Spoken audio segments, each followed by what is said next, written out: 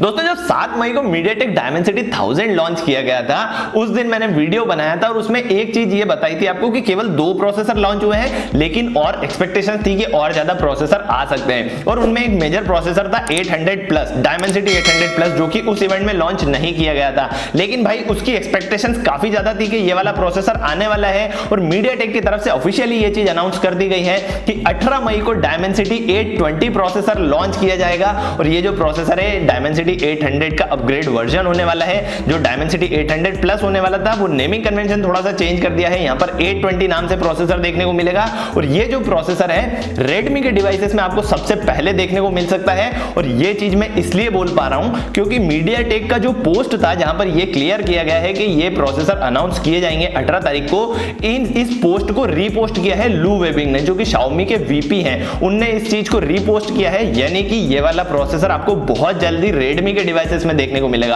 अब Note 10 में देखने को मिल सकता है या फिर Redmi K30i जो 5G वेरिएंट होने वाला है उसके अंदर देखने को मिल सकता है, क्योंकि ये जो प्रोसेसर है मिड रेंज का प्रोसेसर है, 5G कैपेबिलिटीज देता है, तो Redmi के किसी फोन में देखने को आपको मिल सकता है। तो इस वीडियो के अंदर हम 820 प्रोसेसर की लीक्ड स्पेसिफिकेशंस की बात करेंगे। और भाई ये है ना, एक नए यूट्यूबर का फर्ज होता है भाई कि कोई चीज अगर लॉन्च होती है तो सबसे पहले उसके लीक पे बनाए, फिर उसके स्पेसिफिकेशंस पे बनाए, जब वो चीज लॉन्च हो जाती है और जब वो चीज उसके हाथ में आ जाती है तो उसको प्रैक्टिकल रिव्यू करके बताए। तो अभी ये चीज तो लीक हुई है तो अपन लीक पे वीडियो बना लेते हैं, जब लॉन्च हो जाएगी तो स्पेसिफिकेशन पे बनाएंगे। और कभी ऐसा हुआ कि ये वाला फोन अपने हाथ में आया इस प्रोसेसर के साथ वाला, तो उसको अपन रिव्यू भी कर लेंगे। इस वीडियो के अंदर लीक्स की बात करते हैं, फटाफट से वीडियो को स्टार्ट कर लेते हैं। लेकिन वीडियो को स्टार्ट करने के पहले लाइक टारगेट सेट करते हैं और लाइक टारगेट रखते हैं वीडियो का 100 लाइक्स का। आई होप आप कंप्लीट कर दोगे।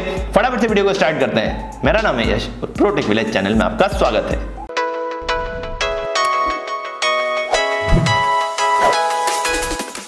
दोस्तों अगर लीक्ड स्पेसिफिकेशन की बात करें तो सबसे बड़ा जो चेंज आपको देखने को मिलने वाला है वो सीपीयू के अंदर देखने को मिलने वाला है। Dimensity 800 की अगर हम बात करें तो वहां पर आपको 4+4 की बिग लिटिल अप्रोच मिलती थी, डुअल क्लस्टर आर्किटेक्चर देखने को मिलता था। लेकिन भाई वहां पर जो अप्रोच थी वो थी 4+4 की, साथ ही में जो क्लॉक स्पीड थी वो भी दोनों कोर्स में यानी दोनों क्लस्टर्स में आपको सेम देखने को मिलती थी। वहां पर 4 कोर आपको मिलते थे A76 वाले, जहां पर 2.0 गीगाहर्ट्ज की क्लॉक स्पीड मिलती थी।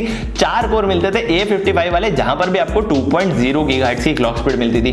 ओवरऑल जो सीपीयू था उसकी एंटायर क्लॉक स्पीड जो थी वो 2.0 गीगाहर्ट्ज की थी, चाहे वो परफॉर्मेंस कोर की बात करें या एफिशिएंसी कोर्स की बात करें। यहां पर MediaTek की तरफ से एक नई अप्रोच देखने को आपको मिल सकती है। यहां पर आपको ट्राई क्लस्टर आर्किटेक्चर देखने को मिल सकता है 820 के अंदर, जहां पर आपको 2 कोर मिलेंगे परफॉर्मेंस के लिए प्राइम वाले, 2 कोर मिलेंगे लो परफॉर्मेंस के लिए और 4 कोर मिलेंगे यहां पर आपको एफिशिएंसी के लिए। जो 2 कोर होने वाले हैं, जो परफॉर्मेंस हाई परफॉर्मेंस के लिए होने वाले हैं, वहां पर मिलेगा आपको ARM Cortex A76 CPU जिसकी क्लॉक स्पीड रहेगी 2.6 गीगाहर्ट्ज की। 2 कोर मिलेंगे आपको लो परफॉर्मेंस टास्क के लिए, जहां पर भी आपको मिलेगा ARM Cortex A76 CPU, clock speed वहां पर मिलेगी 2.2 गीगाहर्ट्ज की। और जो 4 कोर हैं वो मिलेंगे आपको एफिशिएंसी के लिए सेम एज Dimensity 800, जहां पर आपको ARM Cortex A55 मिलेगा और क्लॉक स्पीड मिलेगी यहां पर 2.0 गीगाहर्ट्ज की। अगर इस स्ट्रक्चर के साथ में ये वाकई में प्रोसेसर आ जाता है और मिड रेंज में आ जाता है तो भाई Qualcomm Snapdragon 765G के लिए एक और कट्टर वाली टक्कर होने वाली है। वैसे भी 765G को बहुत सारी टक्कर मिल रही है भाई, किरिन 820 से मिल रही है, फिर कल मैंने बात करी थी या परसों मैंने बात करी थी Exynos 880 की, उससे टक्कर मिल रही है। और अब बात कर ले तो यहां पर अगर Dimensity 820 इस CPU आर्किटेक्चर के साथ में आ जाता है तो काफी अच्छी CPU परफॉर्मेंस आपको देखने को मिलेगी, काफी अच्छा इंप्रूवमेंट हो सकता है। बात करें भाई अगर फैब्रिकेशन प्रोसेस के मामले में तो Dimensity 800 के अंदर ऑलरेडी आपको 7 नैनोमीटर की फैब्रिकेशन प्रोसेस देखने को मिलती है और उसमें MediaTek की तरफ से अभी आपको कोई भी इंप्रूवमेंट देखने को नहीं मिलेगा। कहने का मतलब है कि 820 जो है वो भी 7 नैनोमीटर बेस्ड प्रोसेसर होने वाला है। और भाई 7 नैनोमीटर कोई खराब फैब्रिकेशन प्रोसेस नहीं है, लेकिन अब हमारी एक्सपेक्टेशंस ये हो गई है कि जो नए प्रोसेसर आ रहे हैं वो और कम पे आए,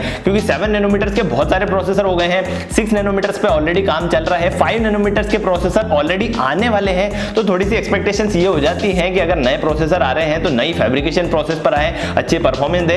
लेकिन MediaTek की तरफ से भाई अभी ऐसा कुछ नहीं होने वाला है। 7 नैनोमीटर पर देखने को मिलेगा आपको 820 प्रोसेसर। जीपीयू की अगर बात करेंगे तो जीपीयू में भी यहां पर बहुत बड़ा अपग्रेड आपको देखने को नहीं मिलेगा, सेम जीपीयू देखने को मिलेगा जो आपको 800 के अंदर देखने को मिला था। ARM Mali G57 MC5 GPU I guess आपको देखने को मिलता है, MC4 जीपीयू देखने को मिलता है। ARM G57NC4 जीपीयू आपको देखने को मिलता है। 4 कोर का जीपीयू है, 7 नैनोमीटर पर बना हुआ जीपीयू है, तो भाई इससे अपग्रेड आपको नहीं देखने को मिलेगा। हो सकता है कि आपको क्लॉक स्पीड में अपग्रेड देखने को मिल जाए, थोड़ी सी ज्यादा इसको ओवरक्लॉक कर दिया जाए 820 के अंदर, लेकिन मेरे को नहीं लगता भाई कि जीपीयू के मामले में कोई भी अपग्रेड आपको देखने को मिलेगा 820 में भी। दूसरी चीजों की अगर बात करेंगे तो जैसा आपको डायमेंसिटी 1000 प्लस में देखने को मिला था, वो चीज आपको यहां भी देखने को मिल सकती है, और वो है डिस्प्ले रिफ्रेश रेट के मामले में।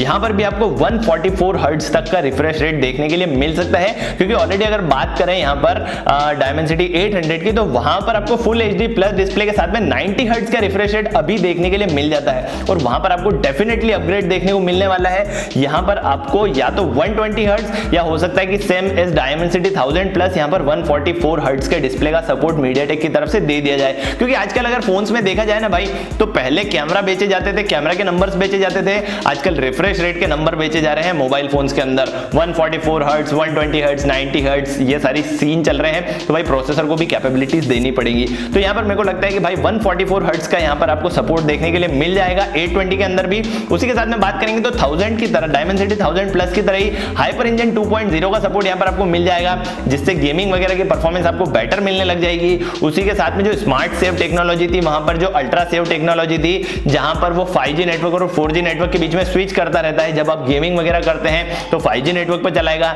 लेकिन जैसे ही आप फोन को स्टैंड बाय में डाल देते हैं तो वो ऑटोमेटिक उसको 4G नेटवर्क पर शिफ्ट कर देगा। कुछ इस तरीके की स्मार्ट टेक्नोलॉजीज इस प्रोसेसर के साथ में आपको देखने को मिलती है, वो आपको 820 के अंदर भी देखने के लिए मिल जाएंगी। हाइपर इंजन 2.0 मिल जाएगा, अल्ट्रा सेव आपको देखने के लिए मिल जाएगा, हायर रिफ्रेश रेट देखने के लिए मिल जाएगा। उसी के अलावा मैं बात करूं कुछ और चीजों की, तो भाई वाईफाई 6 का सपोर्ट आपको इसके अंदर देखने को मिलेगा। कुछ पावर सेविंग की कैपेबिलिटीज इसके अंदर ज्यादा देखने को मिलेगी। वैसे भी मीडियाटेक की तरफ से अभी थोड़ा सा एनर्जी कंजप्शन पर ध्यान दिया जा रहा है, यहाँ पर नई नई टेक्नोलॉजी इंट्रोड्यूस कर रहा है जिससे बैटरी कंजप्शन कम हो, तो वो चीजें इस प्रोसेसर के साथ में भी आपको देखने को मिल जाएगी। ओवरऑल एक काफी अच्छा अपग्रेड आपको देखने को मिलेगा 800 से 820 में। दूसरी चीजों को छोड़ दो, वहां पर रैम सपोर्ट के मामले में, स्टोरेज सपोर्ट के मामले में कहीं भी आपको अपग्रेड देखने को नहीं मिलेगा।